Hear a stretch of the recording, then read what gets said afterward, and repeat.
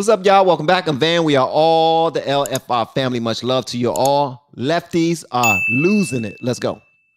Let's go. I said, let go. And where would this segment be without the ladies of The View and their chronically clueless, always spectacularly stupid takes on everything? Whoa. Take it away, Whoopi. I would caution the media to be very careful about what they're doing and how they're handling this, because what they seem to be doing is pushing a narrative that people are pushing against, which students are pushing against, which I'm thrilled to see, because I like when students get mad and say, we want a change made. You know, it's time Karen Elaine Johnson stopped appropriating a Jewish name. She's not Jewish and she has no Jewish ancestry. And let's not forget her rather disgraceful comments about the Holocaust just being about white-on-white violence. And it wasn't just her, it was Sunny Hostin as well, standing with these campus thugs. The students that I have spoken to at many of the Ivy League schools, and a student that I did speak to also at Emory, where a professor was thrown to the ground simply for asking the police, what are you doing to these peacefully protesting students? The students are telling me this is a humanitarian crisis. Of course, she has no idea. Sunny, that professor was thrown to the ground because she hit an officer on the head, which she admitted to as she was led away in handcuffs. Yeah. She said, and Sunny tried to act like they took her down for simply saying, could you please leave these beautiful kids alone in the name of Jesus? Why you hit me? Why you beat me in the back? Why you choking me? Why you kick me in the ding-a-ling?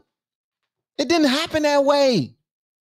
The lady hit the police officer and she got exactly what she daggone deserved. Yeah, she was stupid enough to admit to that on camera.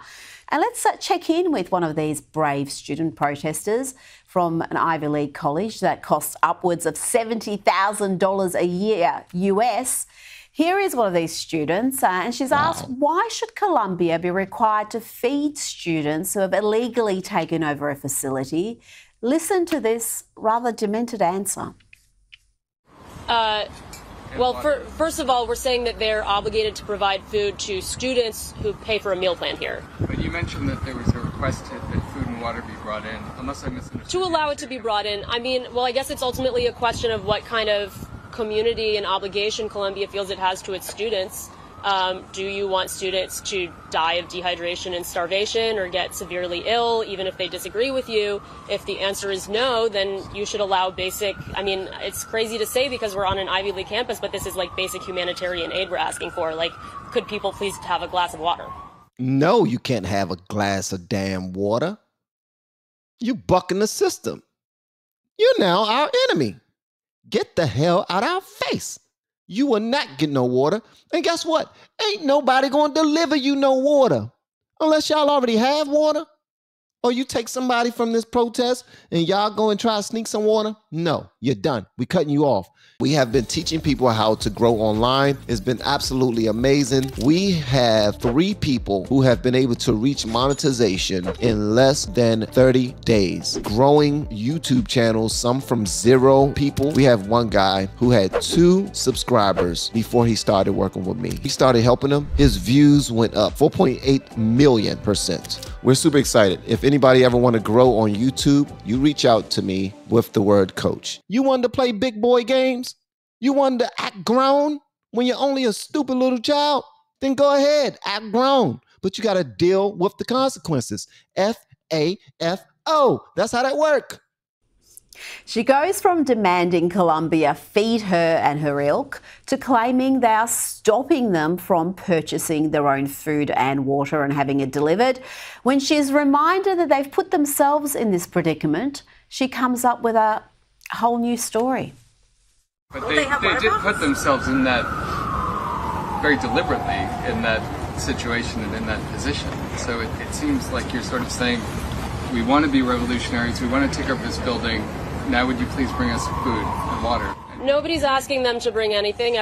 We're asking them to not violently stop us from bringing in basic humanitarian aid. They're stopping the delivery of food? we are looking for a commitment from them that they will not stop it violently. They haven't stopped it yet. Well, I don't know to what extent it has been attempted, but we're looking for a commitment. They watch too many bank heist movies. That's what they did. They watch way too many bank heist movies.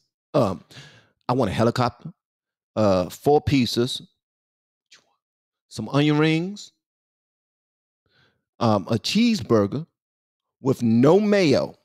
No mayo on the cheeseburger. If I see mayo on the cheeseburger, I'm shooting a hostage.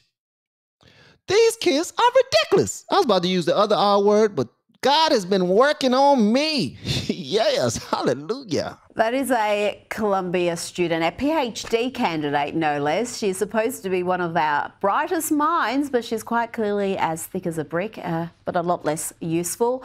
Now, let's look at some of these college kids from the University of South Florida. First clip, they're acting all tough. They're saying there that they are united, they will not be divided. But watch what happens within 10 seconds, literally 10 seconds of the cops rolling in. The people united will never be divided, defeated. This is what we need.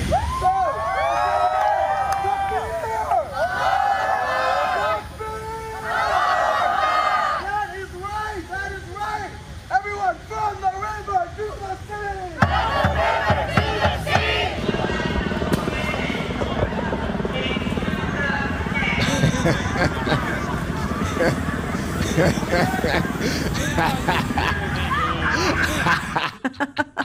They're not too united there. That was much easier than everyone expected. Well, that's how they handle things in Florida, but in lefty heartland, California, the violent mobs rule. Look at this independent journalist.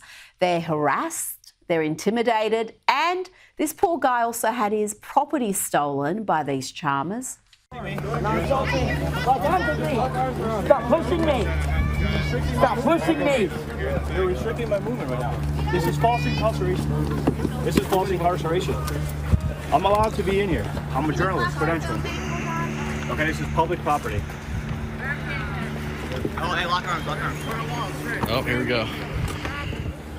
Apparently, no free press here exists. We don't allow aggressive media. Oh my gracious, man. Protests seem so fun. I need to go protest something.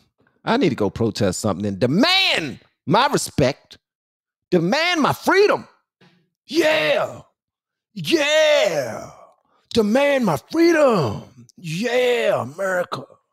I want my goddamn freedom. I want my reparations. My 40 acres and my mule. Give my 40 acres and my mule, please. Thank you very much. I want it right there. Put it right there in my hand. Give it to me. Give it to me. Give me that funk, that sweet, that funk, that good stuff. Give it to me. Give me that funk, that sweet, that funk, that good stuff. That's Rick James, just in case y'all don't know. Some of y'all don't know who Rick James is. It's okay. And not knowing who Rick James is does not make you racist necessarily. All right? All right. All right. But y'all let me know whatever y'all want me to know about this in the comments below. If you have yet to hit that subscribe button, what the heck are y'all waiting for? Shout out to all of y'all. Every single last one of my 1 million subscribers. Y'all are dope.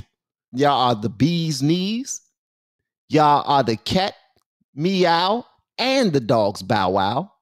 And I appreciate y'all.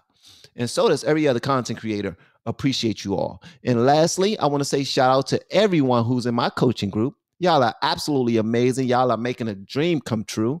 I didn't know that this will be capable. I mean, that I'd be capable of showing other people of all walks of life, all ethnicities, all races, how to do what I do. And they actually get some success from it. It's so dope, man. I'm so proud of these guys. They're doing a job. They're doing an amazing job.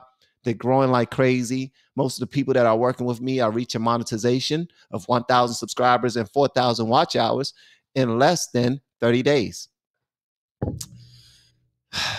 And that's with long form content, not with shorts. That's with long form content. And let me just add this too. A couple of them are making some pretty good money already. That really makes me feel good right there. That really, really makes me feel good. Love y'all. See y'all on the next video. Peace out. I'm a poor person. Of course I carried before I married. My name's Haley. My name's Matthew, and we're pregnant. What did he say? I'm a poor person. Of course I went to college. I'm a poor person. Of course I buy depreciating assets. 1, 2, 3, 4, 5, 6, 7, 8. I'm a poor person. Of course I'm getting divorced. I'm officially divorced! Yes! I'm a poor person.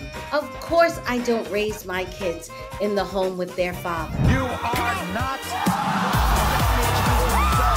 I'm a poor person. Of course I don't restrain myself sexually. Duh. And he'd be like, damn, I wish I had some head. I'd be like, yo, bro, I got you. I'm a poor person. Of course I won't read The Ass Backwards Way to Move Forward. LFR Family Live event. Exclusive interview with Celeste Duffy, author of The Ass Backwards Way to Move Forward. May 10 at 8 o'clock p.m. EST.